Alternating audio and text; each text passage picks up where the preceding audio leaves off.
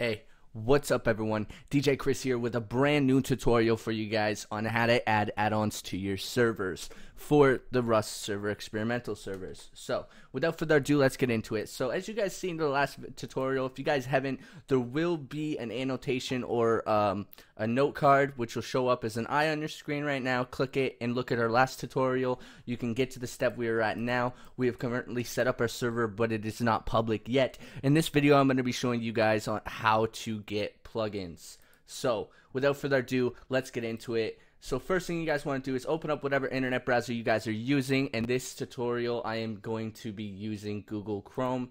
So without further ado, let's get into it. Let's go now type in oxidemod.org. Now this is what you're going to be using. There's other methods as well, other programs to use for tutorial or for this tutorial purpose, but Oxidemod is my personal favorite. I believe this is the only one that supports Rust Experimental and Rust Legacy, but for this tutorial we're doing Rust as it is, the main Rust, not Rust Legacy. I may do a tutorial if you guys want me to. In the description, let me know if you guys want me to do a tutorial on Rust Legacy as well, because that's still a branch that's out there and still a thing. So what you're going to do is you're going to be brought up to this page here. Now what the first thing you want to do is go to downloads, click downloads. It'll bring you to the page where you can download Oxide. Now as you guys may notice, when I download it, there will be a 1 beside it. It's because, or a 8, 7. I've downloaded it 7 times because I run, as you guys know, my own server. With the information in the description, you guys can join it, but I run my own server, and Oxide updates every now and then, so you will need to continuously download the latest version of Oxide simply by going to this page every time there's a new Oxide update. But if you don't want to go to the latest version of Oxide, that's completely fine. You can just download it, run it, install it into your server, but some plugins may and or may not work because they need the newest version of Oxide. So Oxide is your modding program or modding exterior thing that you guys are going to need to use. So this is the main part of plugins, and this is what you guys will need for plugins. So for the sake of this video, I already have the start.bat. I believe you guys do too. So if you have the _ start-example.bat, no need to copy that. Just simply hit just copy all this, hit control, click on the Rust dedicated _ data, copy it, let it copy. Like I said, you guys will need WinRAR. Link is in the description, as well as Notepad++. I'll show you guys where you guys can get that in this tutorial because I don't believe I have it installed on this PC as of right now.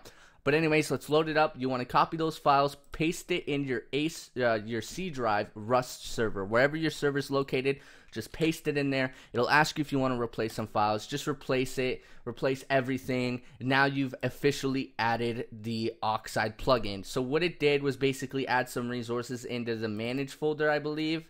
And yeah, right here, all this is just added, all the Oxide stuff that you'll need. So that's pretty much what that is. So what you'll need to do to determine if you've added it or not is we'll close this and we'll double click on the start example.bat. Now with this starting up, it does take a while like I showed you guys in the last tutorial. So I'm going to pause the video. We'll get back to you guys when it's loaded up and how you guys can determine on what version you are running of Oxide and if Oxide is installed properly. So as you guys may be able to see here, it says loading Oxide Core V and it tells you your version here. This is the pre part where you can determine whether you have the newest version or not through here as well. It'll load all these extensions and it'll say it's by the Oxide team, and everything like that. So it started up on Archon, which is good. Like I said, you guys will need Archon to be on port 28016. So I'm going to pause the video and get back to you guys when the server's up and running. Alright guys, it is finished loading, and this is the one way you can determine on if there is Oxide in your server. It'll tell you the Oxide version right here, Oxide 2.0.2152 for 942.65. Now this is the updated version of Oxide that you'll need. So if it does update in the future, you'll need to get the newer version and the newer version and the newer version, so on and so on and so on. So now what you guys will need to do to get plugins is simply go to the oxide.org website. At the top here, you guys can see plugins. You'll want to click on that. That'll load up the plugins page. Now, as a disclaimer, if the plugins aren't working or nothing's working, please do not comment below. If your plugin is not working anymore, I do not care for the plugins, as in I do not basically I'm not support for the plugins. There's hundreds and hundreds. There's like 712 plugins, and Some of them work, some of them don't. Just notify the developer of the plugin, and they will help you, or someone in the community will help you. So for the sake of this video, we're gonna find a plugin here. For the sake of this, I'm gonna get a simple one that everyone likes to use, and it's the most downloaded one, I believe, or one of the most downloaded plugins that you can get, in its Kits. So this is the one, you guys, if you guys want to start off with Kits, which gives players they type /kit whatever, and you can set up kits and everything. So all you'll need to do is, there's a fancy download button. You may need to log into Steam. I believe you do need to log into Steam. So just log into Steam, and it should load up and show a download button. Here, you'll download now. It'll start downloading it, and these plugins get updated. As you guys can see, it was last updated Saturday at 12:53 p.m. So you'll always need to update your plugins. Sometimes there's major bug fixes, or sometimes there's just a hot fix for a plugin that's nothing really big or nothing really intense that you really need to switch over. But if you want to stay up to date, switch over.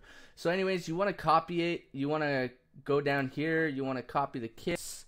Copy right here, kits. And mine says kits bracket 4. Don't worry about that. You just want to go to your Rust server. Now this is where I told you guys in the last tutorial, it's going to make a server file where your identity of your server is.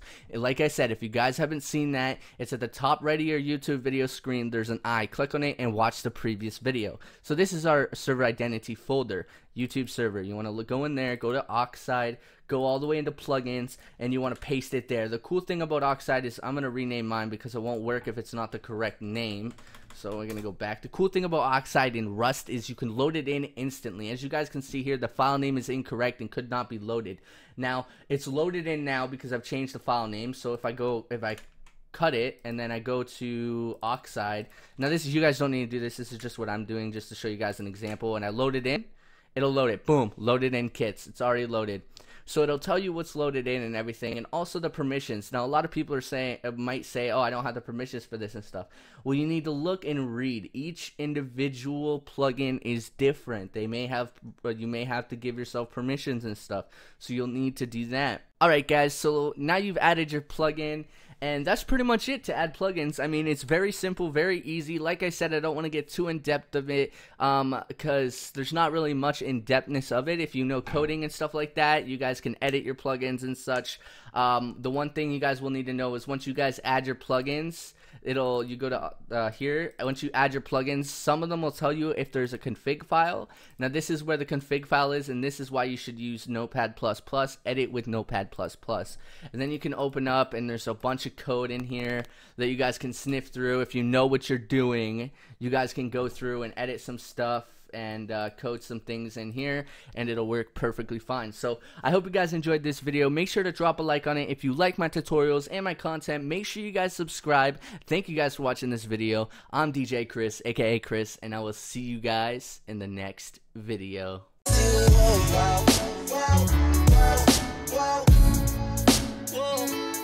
I'm still